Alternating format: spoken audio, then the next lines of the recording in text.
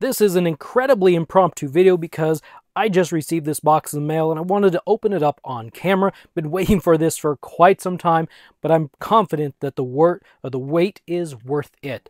This is a very heavy box. It's a very large box. It's a little bit difficult to translate how large it is, except for maybe putting two hands here. And yeah, I don't know if that helps or not. So let's just get to it. We're going to cut away some of this tape. I have heard that it is extremely well packaged, and I'm probably on the wrong side, so we'll have to see in just a minute. Okay, so layer one, cut open. Let's do this without bumping camera related stuff. Hey, look, the inner box. Okay, so now let's see if I can get the inner box out. There. Get that one tossed away. Now I believe the correct side is actually facing up. It's still pretty heavy. That's about how thick it is. And yeah, it's still really heavy. So we're going to cut this open. And by the way, I know what this is. This is the Art of G.I. Joe by 3D Joe's Carson. Let's see if this is the correct way. Going to take a peek. Oh, I believe this is the correct way. So we're going to flip this open here. And the big reveal, which I'm sure none of you have seen on some other channel, probably. This is just one of many that will be doing an unboxing, I'm sure. But here is, once I get this taken off, the Omnibus hardcover of The Art of G.I. Joe. And that's amazing. That's just, you don't really know what to expect until you see something. Look at this. It's really nicely packed. It's got some nice foam corners. And you know what? Pulling it out does not make it any lighter.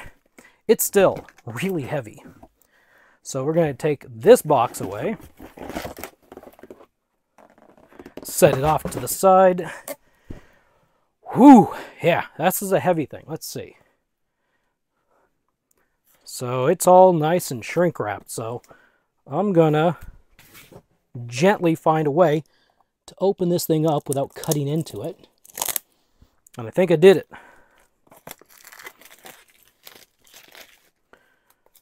Pull this stuff off here. So if I understand it correctly, this is just like a case. And the book is actually inside the case. We'll see if I'm correct. Oh yeah, okay.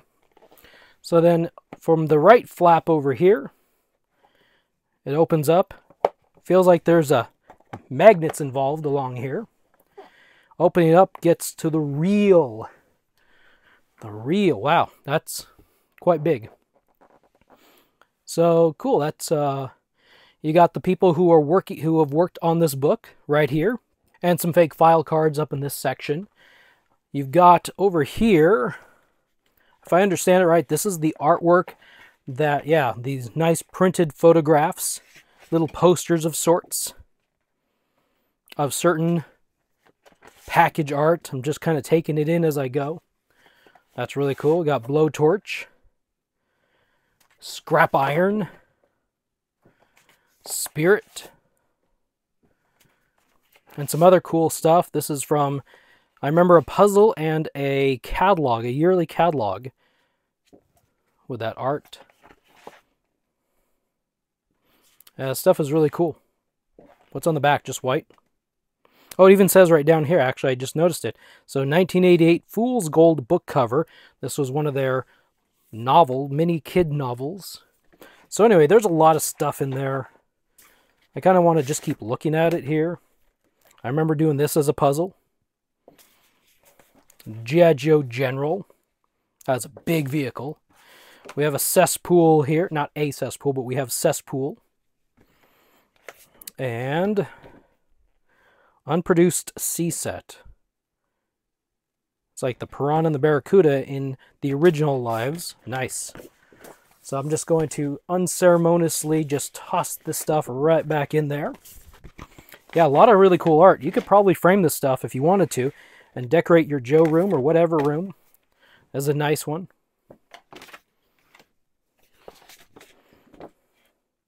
That's a pretty cool one. Ooh, this is iconic right here. Sorry about my light shining stuff. That's pretty iconic. There's a Snake Eyes. It almost looks like it's off-center just a little bit. Destro. The Baroness. We've got Water Moccasin with a few of Cobra baddies. We've got the Whale. Storm Shadow. And another G.I. Joe catalog cover. That's cool. And, well, we got 2 Snake Eyes. Wow, a lot of Snake Eyes in this one. Too bad we didn't get something else. Viper. And that's it. So, yeah, some really cool just art.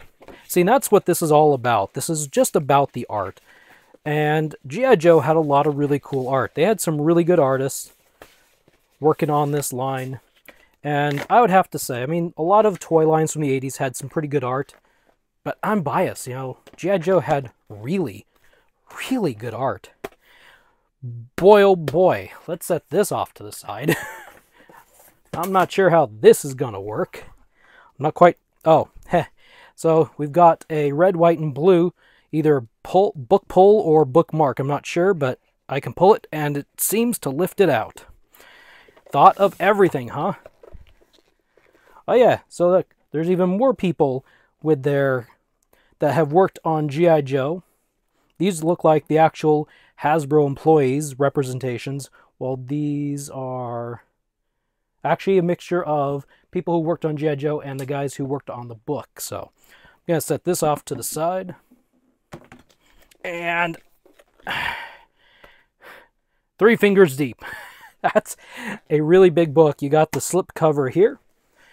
You've got the spine there. And the back cover here.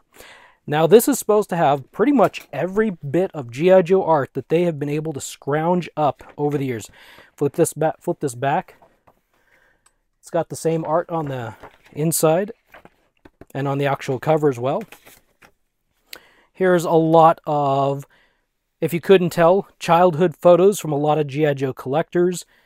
There was a call for that to submit your childhood pictures of G.I. Joe, and that's really cool. Nice little memories for some people. The Art of G.I. Joe from 3djoes.com.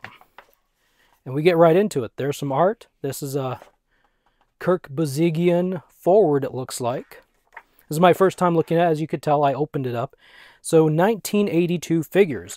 So what I really like about this is that it has full package. Now, this is, from what I understand, this is the full-size card right here. So if you're looking at this figure on card in the store, this is its size. This is like everything here.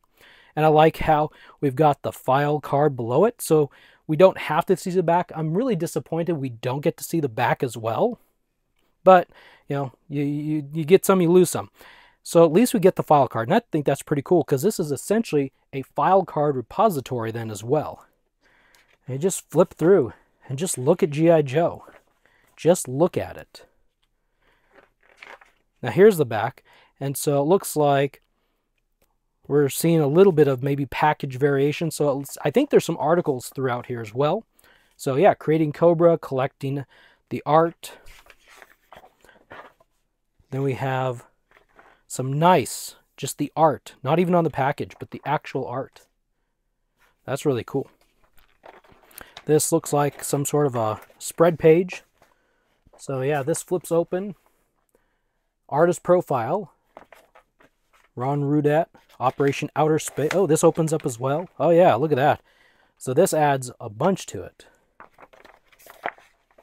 I'm definitely going to have to take some time to read through this. Got some art. I mean, just look at this stuff. This is really cool to see this old art. 1982 vehicles. So then we get the vehicle boxes, which, by the way, probably won't be life-size because there's going to be things like the Flag and the Defiant, which can't be life-size. I'm not going to flip through the whole book, but I just want to give you a sense of what this book is about. I believe there are some still available if you go to 3djoes.com. So you get the front from some fronts. You get the back. Well, in the sense there's a file card for the back of the HAL. So you just get to see what those packages. Now, these are scanned in actual pieces, and they've been cleaned up. So like, you know, there may have been some damage or some fading. This has all been nicely cleaned up and restored, and it looks really good. Just looks really good. You know, a trip back through memory lane, so to speak. You know, I like this. I like this massively huge art. It's just like, you get to really look at the details. It almost looks like Legos. But the details here, I think, are really cool. But as I said, I think you can still get this from 3djoes.com. There was a Blu-ray set that you can also get. I don't remember if I backed. This was a Kickstarter that I backed. And so there's some more artist profiles. Wow, look at this. This is some nice stuff here. This Ed Morrill. So this might be some of his stuff too, maybe. Like I said, I haven't really... Hector Garrido. That may be his work on these books. And that's why they're included, just to see some sampling. Ooh, look, Dress Blues Gung Ho right there. I could actually go through a whole video. Down here on the side, you can see 1982 to 1995.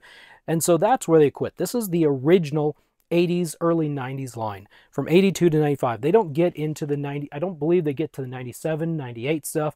They don't get to the 2000s plus. This is all the old original stuff. It'd be really cool if we had maybe a small book that covered some of the 2000 stuff, because it might not be nearly as detailed or as awesome, but there's still a lot of cool stuff from G.I. Joe in the later years. So just kind of flipping through now, just kind of jump ahead. You got the APC over here, the Fang, the Cobra Hiss.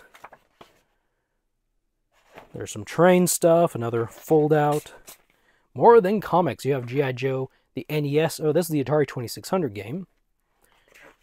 Just flipping through Castle of Doom, Kid Stuff records and tapes. There's just so much stuff. And there's probably, I guarantee you, unless you're part of this project, there's going to be art and things in here you didn't know existed and would be really cool. Firefly, Recondo, Ripcord, Roadblock.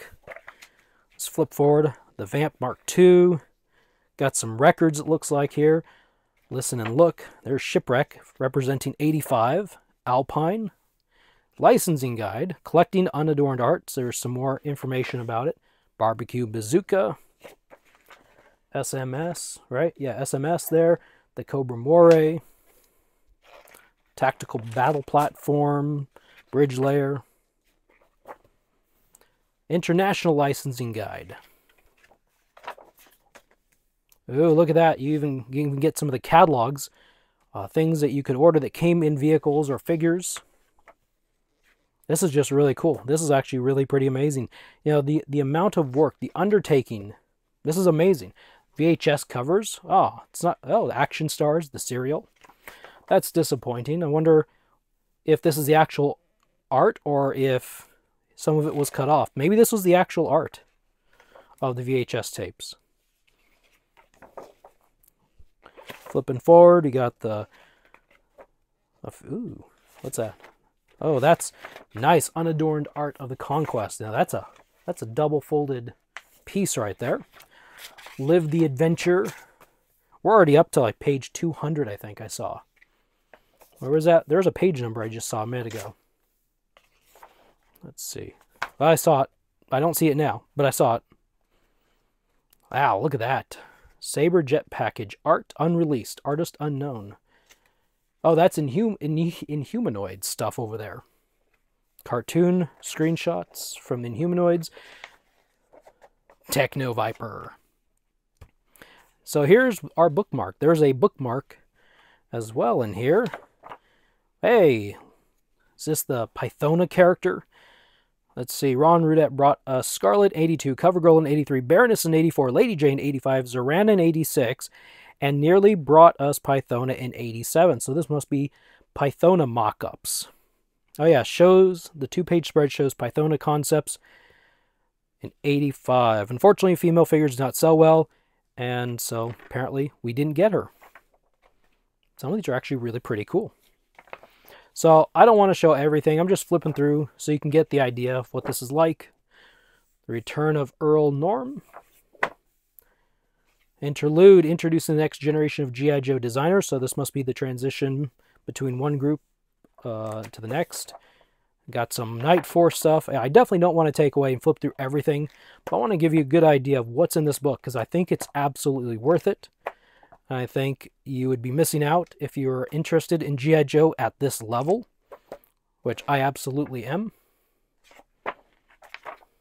Hit and Run. Oh, wait, that's right. These are the Walmart file cards. These are not Hit and Run, and that's not Rock and Roll. 1990 vehicles. I want to kind of see. Just kind of flipping through here.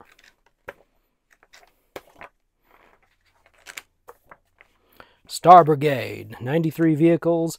I'm going to take a peek here at the end. I don't know if there's like a spoiler at the end that maybe I shouldn't show. Like at the end of the book, you don't want to tell the end of the book. Okay, so it does get into a little bit here of unreleased stuff. I won't get into that too far, but there's the 30th anniversary, 94 vehicles. So unreleased, there's this unreleased section. Hey, we even got the 12-inch stuff, it looks like. The Hall of Fame. Hey, unreleased. I'll show you like this page. So it's going to show you some of this stuff and talk about it and lay out some of the art for some of these unreleased items. But don't want to show you everything. That's cool. I remember when G.I. Joe Extreme came out, I got this poster. It was like a 6-foot tall poster. That was really pretty cool. It was just of this portion right there. Absolutely loved it. I might even still have it somewhere. Just love that poster to death. I know it's for G.I. Joe Extreme. It's not a real American hero. But either way, I still really liked that poster. Flip in here. So some international related stuff there. And then I think one of the coolest things is this right here. These are the backers. This is a list of backers that helped fund this book. And, you know, let's see. Yep. Kickstarter backers for helping shape. So this is this is not everybody who backed it. This is only for this, I guess, the special group that paid a little bit more money that had the input. So it says for a complete list of Kickstarter backers, you can go to 3D Joe. So this is not actually everybody. I thought that would have been cool to actually include everybody that backed it, put money towards this book back here, but it looks like it was just the ones that backed at the little bit taller, higher level that gave some input into the book.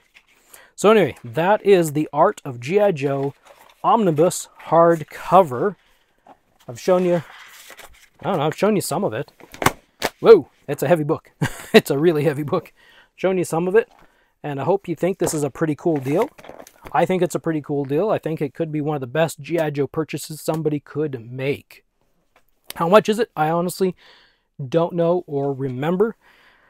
So, yeah, thank you for stopping by and watching. If you found this interesting, have a wonderful day. I'll see you in the next video.